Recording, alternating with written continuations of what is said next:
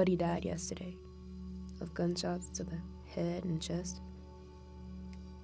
Buddy was walking home from night school when someone drove by in a caddy and gunned him down. Nobody knows why, and nobody probably cares. Buddy was my best friend. Sometimes he would bring me candy and chocolates and once a cake without any icing on it. But I didn't mind that, in fact. But now that Buddy's gone, I feel like I'm on a one-way street or a dead-end street. Buddy was smart. He would bring me books to read and music to listen to. He said that from these books, I could find certain tools to use and let him fight my way through all the garbage and hate and anger. Whatever all that meant. It meant something to Buddy, though.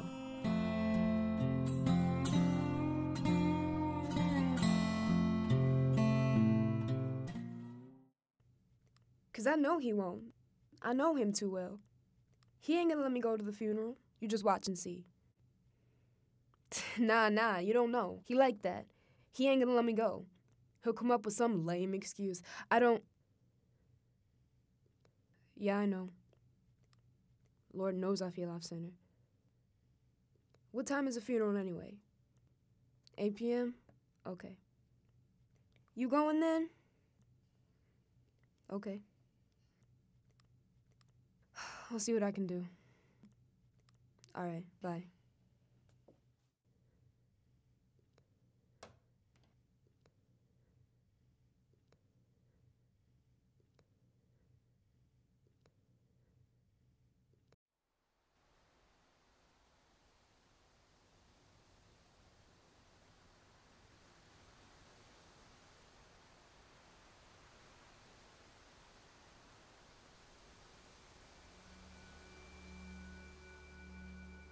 Sometimes me and Buddy would spend hours in my backyard, playing with the grass, picking up twigs and dead leaves and bruised mangoes from the old mango tree and hurl it all around.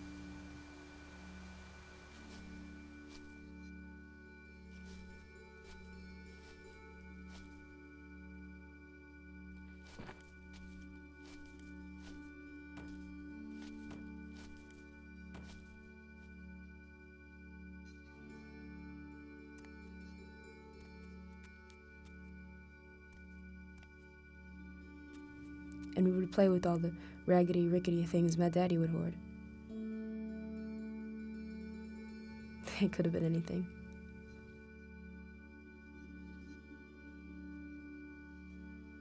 We would toy with it, come up with things to do with it, just like that.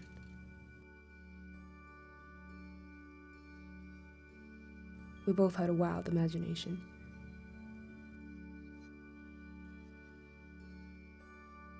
I used to sneak a peek at Buddy sometimes when he wasn't noticing. It was fun watching Buddy just looking at things, recognizing things, giving them names.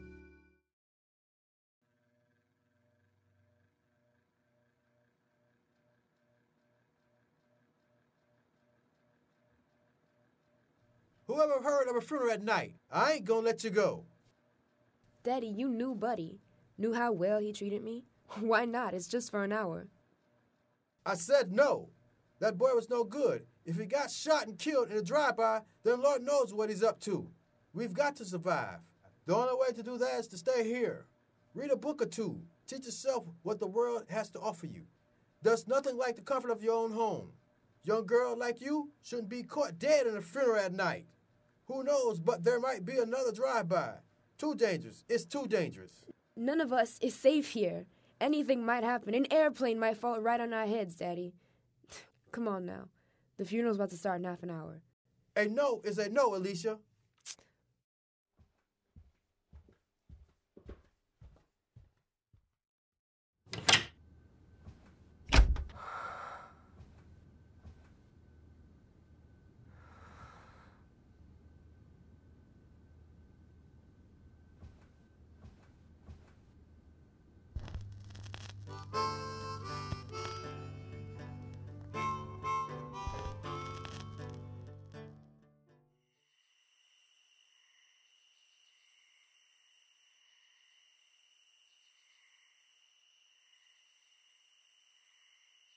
Me and Buddy used to walk these streets at night when it was cool and the wind blew steadily.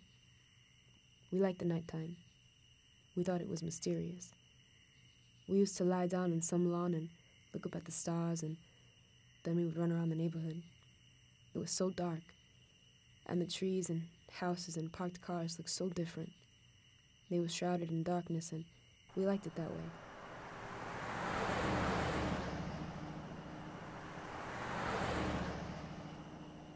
Me and Buddy, we both liked the nighttime darkness.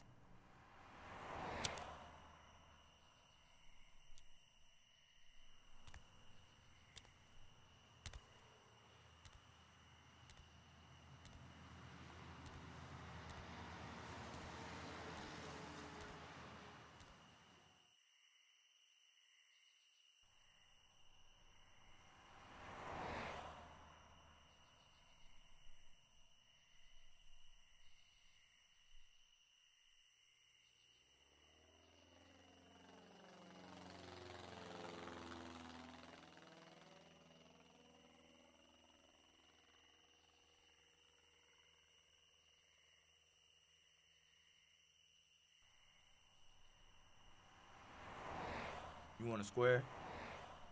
Nah, No, 'cause you don't smoke, or 'cause you're too young? neither. That's good. You're indecisive. So what you doing out here so late? Funeral. Your own? Nah. My friend Buddy. He was shot and killed yesterday. Drive-by. That's the norm nowadays. But it ain't like how it used to be back in the day. You know, you used to just fight. Now these kids will pick up a gun before anything. The truth of the matter is, it isn't white against black. It's black against black. It's white against brown. White against white. Well, people don't care. They're just doing whatever the hell they want to do. But it's your responsibility now. I guess I gotta go to that funeral.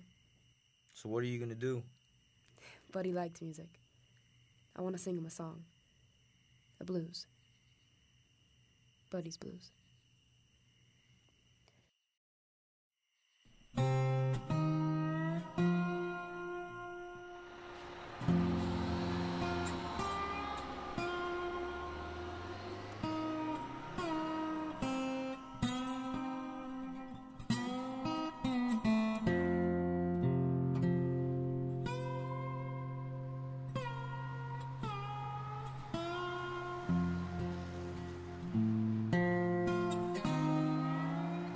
I think about some of them kids who was shot to death in my neighborhood, just like Buddy.